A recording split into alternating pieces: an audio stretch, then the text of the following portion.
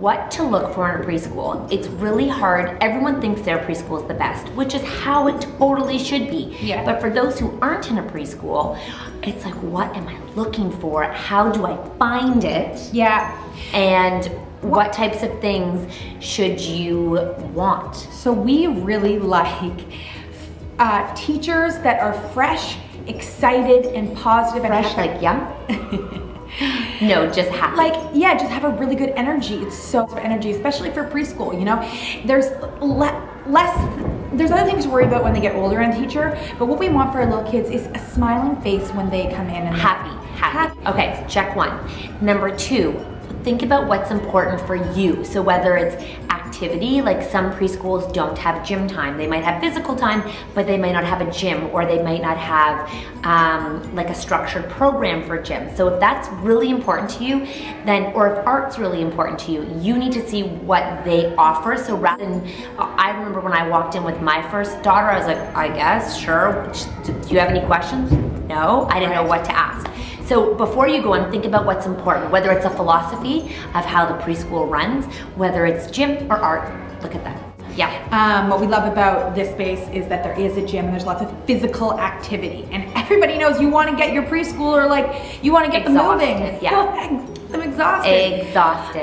And the other thing is, I would look at the way they discipline. So if there's a problem in the classroom, how do they resolve it? So ask, you know, what is your philosophy on if someone hits, if someone bites? Yeah. Because a lot of preschools don't share who did it, and they resolve it within the classroom, which is okay for us. Yeah. But if that's gonna drive you crazy, that's something you have to consider too. Another thing is, you could ask the teachers about like the learning, like what's their approach to learning?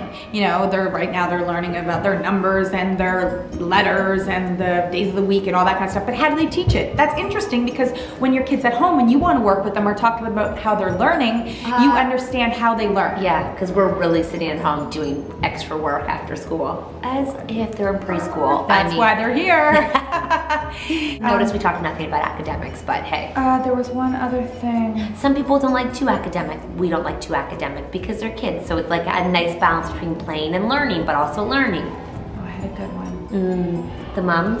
Something. Are they like? Oh, I know. Are the moms like us? No, not like us. Just like, do you relate? Do you like the kids in a community? I appreciate an open line of communication between the parents and the teachers. I know that some parents take advantage of that, and they'll like email so you can email the teacher? I like that. But what are you emailing them? I might have a particular, you know, like my son's been mentioning a lot about a specific thing. Can you enlighten me on what he's talking about and how you guys are like handling it or whatever?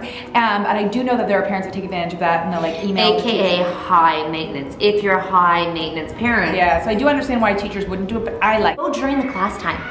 Yeah. Go for a visit during class time and see what they're doing. Yeah, don't pay for a program and then get surprised that it's not what you expected. Yeah. So we're going to, so KidVille is our choice. That's where we go. There's also lots of fun programs for kids to take here outside of preschool. But, well, how many thousand square feet is this? 9, 8? We shouldn't go there. Thousands. Big. And thousands. It's fabulous, and it's so clean. So, okay, bye.